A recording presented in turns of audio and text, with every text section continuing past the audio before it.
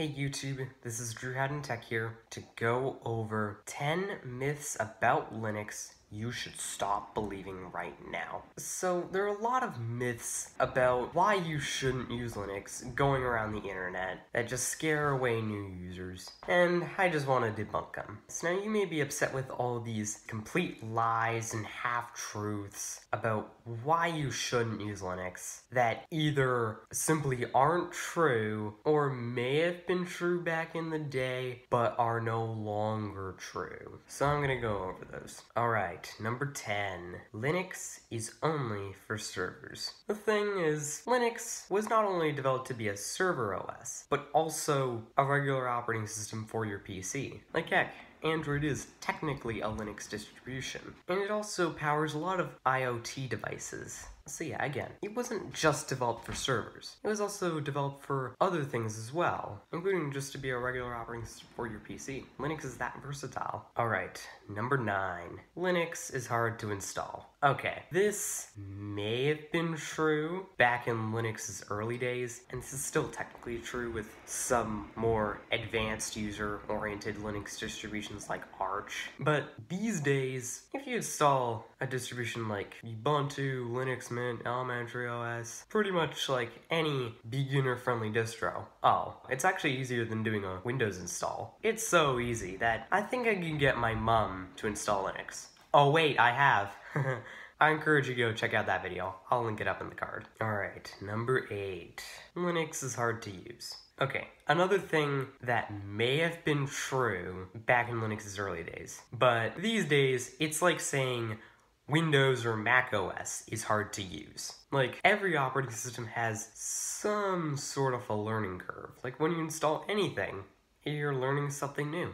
Same with Linux. And if you know Windows or Mac OS, you'll probably get settled into the Linux desktop in like 5 minutes. Number 7, you need to know commands to use Linux. Okay, that ties in with Linux is hard to use. Another thing that may have been true back in Linux's early days, but these days, it's just a simple lie. It's just a simple lie. Like, most Linux distributions, especially the beginner-friendly ones, come with graphical user interfaces that you'll, again, probably find your way around sooner rather than later. It's kind of like saying that you need to know commands to use Windows or Mac OS, which yeah, at one point you needed to know commands in order to use a computer at all. But nowadays, obviously, that's no longer true. Pretty much same with Linux. Now sure, there are some circumstances where you need to open up terminal and type some commands in, but in those cases, fret not. You can simply copy and paste. If it's commands from documentation of a reputable piece of software, there's little to no harm in it, even if you don't understand what's happening. Alright, number 6. There's no support on Linux. Another thing that's just a simple lie that may have been true back in the early days of Linux, but is no longer true. If you're having a problem with your computer, you can just look up a solution. That works no matter what operating system you're on. That's what the internet is for. Oh, and don't get me started with the fact that you can't get telephone support on Linux. Because how many regular users are gonna actually call up support and wait for like 5 minutes on hold? Nobody does that these days. Most people don't have enough patience for that. Like, only the enterprises do that. And if an enterprise does need something like that, they can get Ubuntu Advantage, or even go with a distribution like Red Hat, which both have paid subscription models. Saying there's no support on Linux, that's just what proprietary software corporations like Microsoft and Apple want you to think. And they want you to think that, so you'll be scared to switch to Linux, and then you'll stay with their platform, so then they can make money. I just want to tell you the truth about Linux support that big corporations don't want you to know. Linux is a community. There's plenty of places on the internet to ask for help. Alright, number 5. Linux is buggy. What? Have you not used Windows? Do you understand how buggy and how just horrible Windows is? I could probably rant for like 10 minutes on how bad Windows is. Oh wait, I have. I encourage you to go check out that video. I'll link it up in the card. That video was like 11 minutes long. And that's without me ranting for another 20 minutes. Like, have you heard about the Windows 1809 bug that deleted people's files? Like, I could probably spend like 2 minutes talking about Linux bugs. And those Linux bugs are pretty small. Any piece of software has bugs. So I understand the other Linux myths out there, but saying Linux is buggy, oh, you're really nitpicking on this one. Alright. Number 4, Linux isn't secure because it's open source. Now I understand your argument that like hackers can see the source code and find vulnerabilities pretty easily. Well, guess what? The good people are also in there finding and reporting these bugs so that way they can be patched quickly. Like even if a bad guy does find a bug, they can use it for like a week.